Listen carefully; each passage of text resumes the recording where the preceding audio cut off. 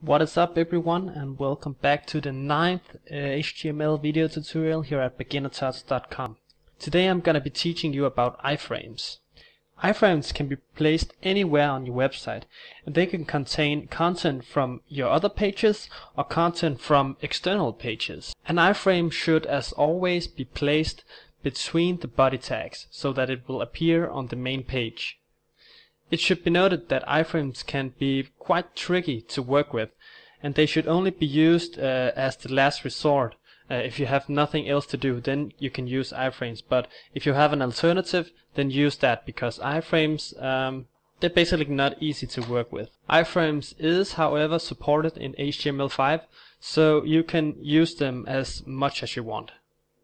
So to make an iframe, we will need to use the iframe tag, and that is pretty straightforward. It looks like this: iframe.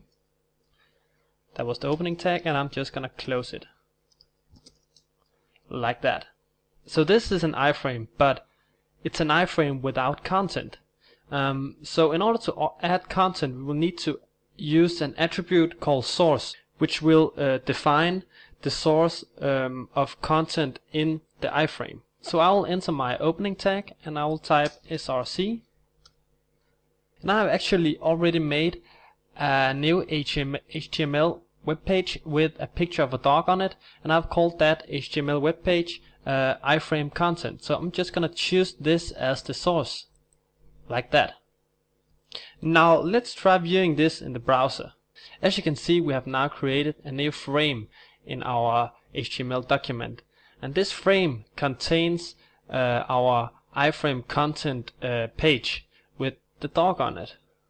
Unfortunately, we can't see the whole dog, but that can actually easily be solved.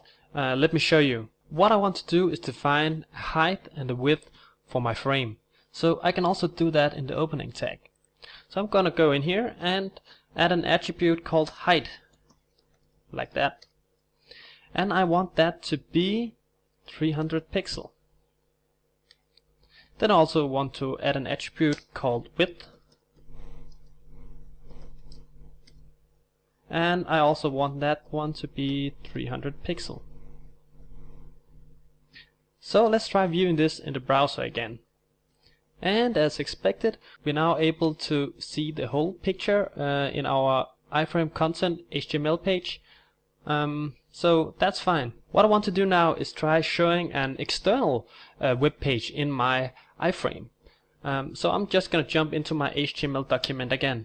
So all I need to do right here is to change the source. So maybe I want to show the Google website in my iframe. So I'm just gonna change the source and put in the address for Google. And let's view this in the browser. And as you can see, it's now the website of Google that is placed in our iframe. Great. So now I want to make some links that is gonna determine what is shown in my iframe. So if I make a link for Google, then it will be Google that is shown in my iframe. If I make a link for my dog website, then it will be my dog website that will be shown in the iframe. So I'm just gonna jump into my HTML document again. The first thing I need to do is to add a name to my iframe. I can do that in the opening tag as well. So I'm gonna use the name attribute, like that, and I'm gonna call this iframe 1. So then I will make two links. The first link will be for Google, like this, and I will then specify a target for my link. That is also an attribute. So the target should be the iframe, and because the name of the iframe is iframe 1, then I will type in iframe 1 in the target.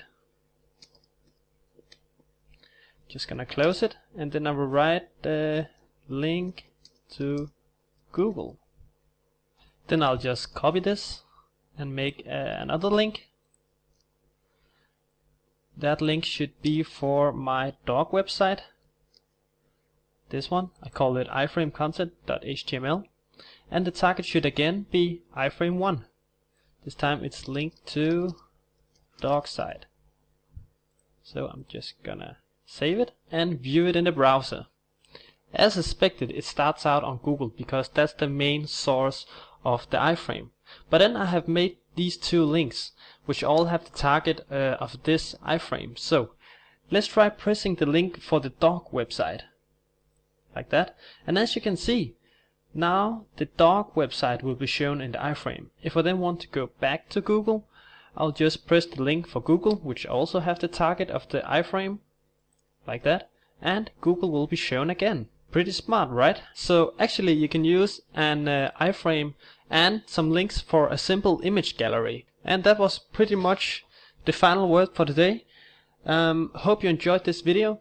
If you have any questions or want the source code, then please visit beginnertask.com. Take care, and thanks for watching.